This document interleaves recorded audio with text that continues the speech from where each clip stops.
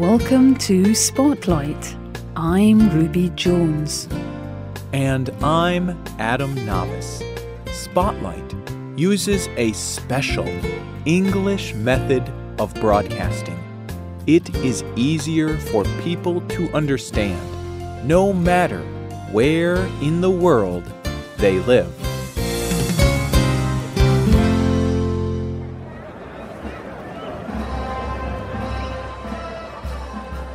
A man stands in a round dirt area.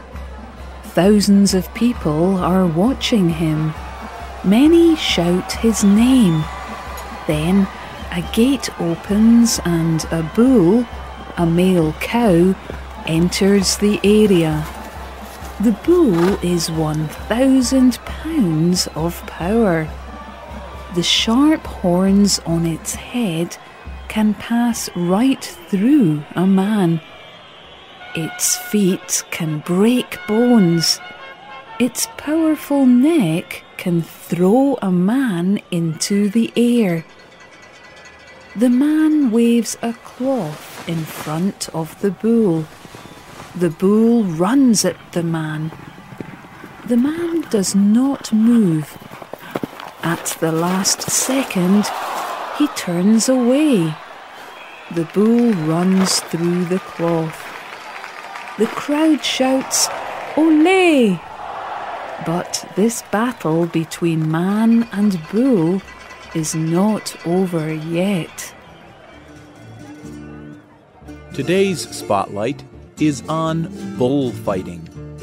Bullfighting is a sport where men fight a bull.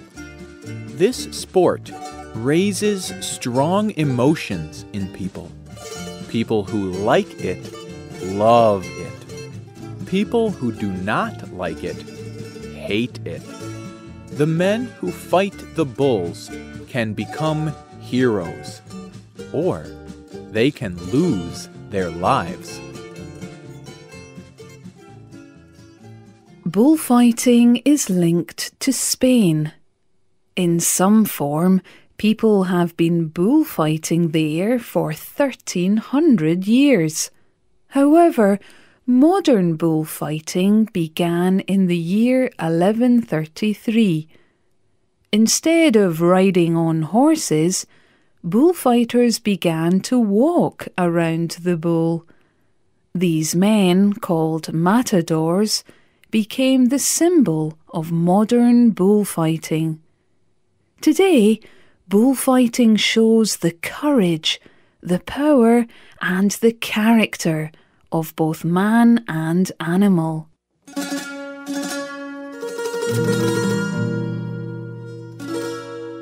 A bullfight is 3 complex acts between several men and a bull. The first part begins when the matador enters the arena. He wears colorful clothes and carries a cape, a large piece of gold cloth. Then the bull is released into the area. The matador waves the cloth toward the bull. The bull runs toward the matador. The matador is as still as a statue. The matador is considered skilled if he lets the bull's horns pass close to his body. He will even turn his back on the animal. This shows that he is master of both the animal and his own fears. The second part involves another man, called a picador. He rides on a horse. The horse wears special clothing to protect it. The bull now runs into the horse and throws it to the ground. While the bull is attacking the horse, the picador stabs a sharp stick into the bull's neck. This makes it more difficult for the bull to lift its head. However, the bull is still very strong. Next, two men called banderilleros let the bull run toward them.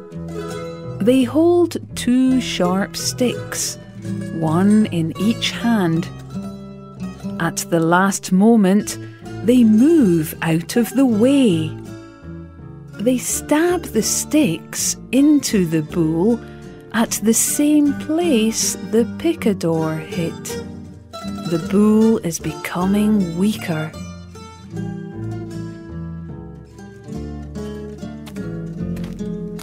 In the final round, the matador again enters the area. He carries a red cloth and a sword. Again, the bull runs toward him.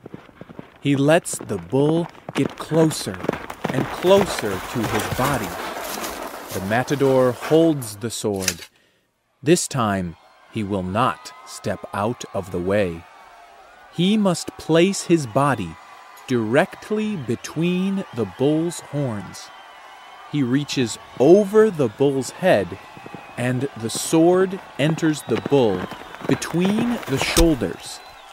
This must be exactly right. The sword must go through the bull's heart. Through the fight, the crowd will cheer a good matador, but they will also cheer a good bull. Sometimes, if a bull has fought well, the public may ask that the bull's life be saved. However, most of the time, this does not happen. Who would want to fight a 1,000-pound bull? Matadors are treated like any other sports stars. They have money, followers, and newspapers report on them. But many matadors do not do it for any of these reasons. In fact, most matadors begin training at a young age. Matador Eusida Leal says, I was 12 when I fought my first bullfight in public. It made a deep mark on me. I knew when I faced the bull that this was my job. I began to understand what a person needs to master the art of bullfighting. I spent my whole youth doing this. I could not do what the other young people my age were doing. I had to sacrifice in order to train, but it did not matter.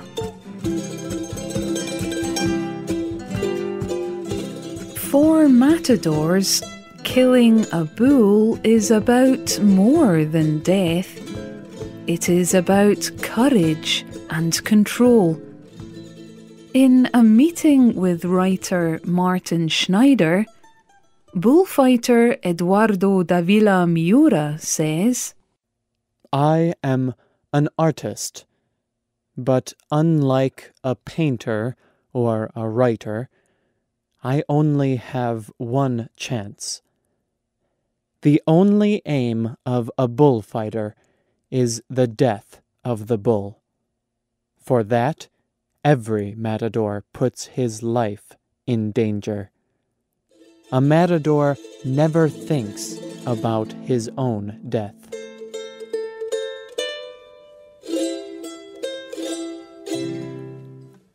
Like Davila Miura, many people believe that bullfighting is not a sport, but a kind of art.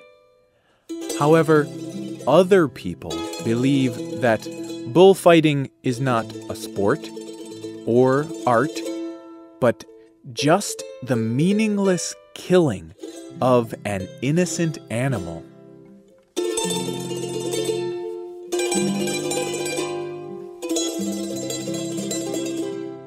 In most parts of the world, bullfighting is illegal.